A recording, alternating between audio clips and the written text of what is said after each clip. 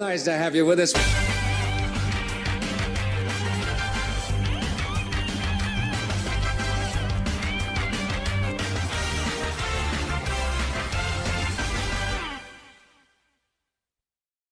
Clouds across the entire area, showers into the Shenandoah Valley. Good news though, sunshine returns this afternoon. Lower humidity values here, 86 degrees this afternoon.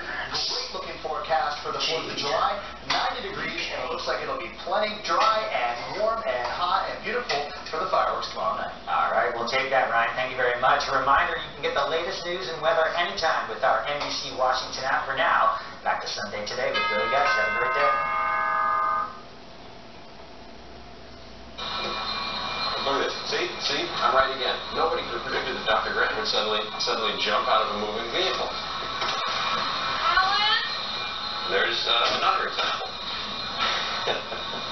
See, here I'm now by myself, talking to myself. That is Jeff Goldblum in the first Jurassic Park movie, which was in theaters 29 years ago this summer, on its way to more than $1 billion at the worldwide box office. The latest installment in the Jurassic series only has been out for a couple of weeks, and it already is pushing in that billion-dollar direction. Whether starring in a blockbuster movie or playing an offbeat part in a Wes Anderson film, Goldblum always seems to stand out. And as we saw up close, that quirky charm comes with the real-life character, too. Jeff and I got together at the famed Cafe Carlyle in New York, where the multi-talented actor and musician has played with the jazz ensemble he leads on the side. Jeff Goldblum approaches life What a difference it makes. a bit like a jazz song. It's a hard knock life for us. Spontaneous, The one thing that occurs to me is traffic. improvised, By the way, sliders. When did they come onto the menu, and why do they call them sliders? and always on his own beat. So sometimes I may go that, and then sometimes I may go that. That syncopation even shows up in Goldblum's movie dialogue, like that famous line from Jurassic Park. Life finds a way. Isn't it funny to think you delivered it the way you thought it would sound right 30 years ago? Yes, it'll be forgotten soon enough. But for now, fleetingly, it's sweet that, it's not entirely disposable, and that for 30 years, as quick as that really is on the cosmic calendar, it's nice and interesting and crazy. This summer, the 69-year-old Goldblum returns as Dr. Ian Malcolm in Jurassic World Dominion, a role he first played nearly 3 decades ago in the original blockbuster. Tuesday clock might be about on time. What's it like to be sitting here back in the world of Jurassic? Privileged. I feel lucky. I don't take it for granted. It certainly wouldn't have been predictable or expected 30 years ago. The 6th installment in the Jurassic movies, Dominion reunites Goldblum with Laura Dern and Sam Neill, his co-stars from the 1993 global sensation. Look at you. Look at me. Wow, this is so trippy. 4 years since the last story, kind of in real time. And yes, dinosaurs are all over the world, so it's kind of an epic in scope little story. And the three of us don't have just little tidbits. We're not just a garnish on a sweet platter, but we have nice little parts. They're great actors, as you know, and great people. Great people. They changed my life, really. Goldblum's life began outside of Pittsburgh, where he was born and raised with his 3 siblings. His father was a doctor. His mother worked in appliance sales. But Jeff dreamed of performing. You knew so young that you wanted to be an actor in a place that wasn't known for cranking out actors. Yeah, I was obsessed by it. I remember in 9th grade, in the summer, when I came home, kind of all jazzed up and talking about what I'd learned, whether it was, we were taking a mime course, believe it or not. And I was thrilled about a lot of things. And he said to my mom in front of me, look at that, the kid is stimulated. They were okay with it and supported it. And then before long, I started to get jobs and, make a living at it. And there you go. That turns out to be a gift, because if they could have said, no, you must go to college. You're absolutely right. And thank you to Shirley and Harold, and they did well. Goldblum moved to New York at 17 to pursue acting. After smaller but notable roles in films like Annie Hall, I forgot my chill. Wasn't terrible. His career took off when he was cast as the lead in the 1986 hit sci-fi horror film, The Fly. Was to turn me into something else. The success of that movie, obviously, impacted people saw you. Yes, I think so. The main thing for me is that it was a creative landmark, and on that material, gee, I had a juicy and growth-producing time of it. And then, yeah, it was nice for me, wasn't it? By the early 90s, things got even nicer. Goldblum followed Jurassic Park. I still matched it.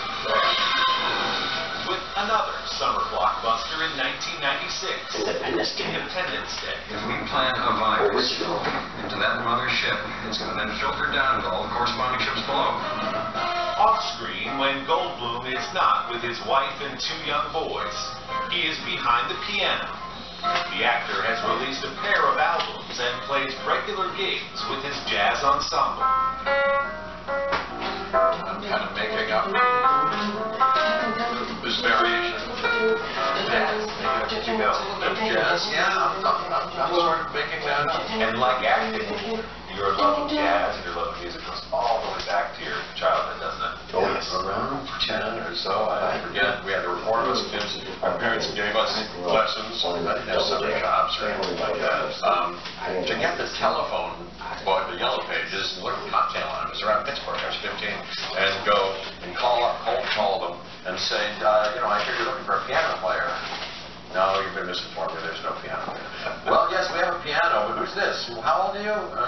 Well, come on down. Maybe, sure. We'll play and see what you can do. I got a couple of jobs that way. My parents drove me. Music is a tonic, as you know, and it's great. Thank you to Shirley once again and Harold for giving me piano lessons. All kinds of gifts from your parents. That's correct. Truly. Yeah, that's correct. What do you get from playing music, Jeff, that you don't get from all the other interests in your life? I'm kind of non-careerist, as I like to say, about acting, but I still, want to put my best foot forward, and it's still my livelihood. This I kind of is just for fun. I really don't have to try too hard to just have fun without concern for its own sake. Sounds like it's a bit meditative for you as well. We could call it meditative.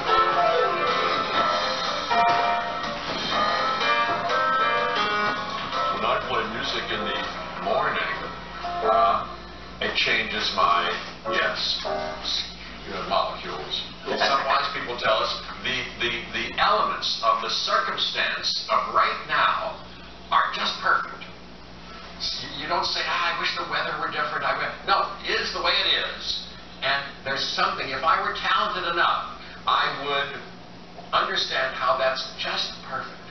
You don't get to pick what the wave's doing. You just have to figure out how to ride it.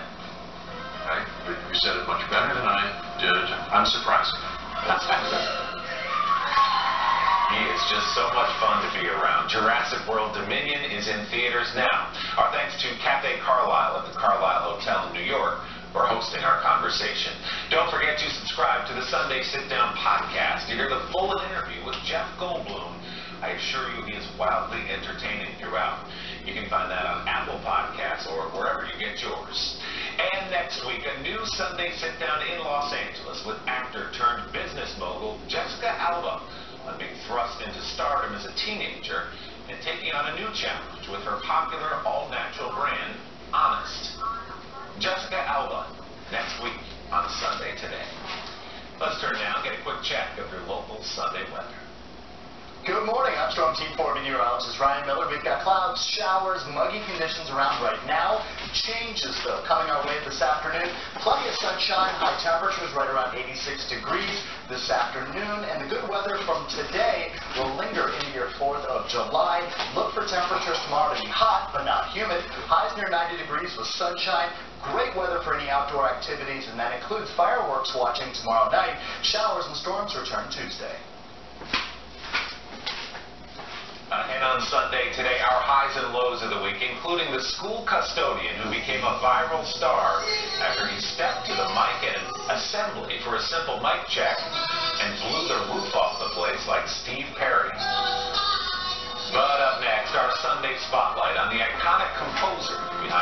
the most famous scores in the history of Hollywood, including Jurassic Park.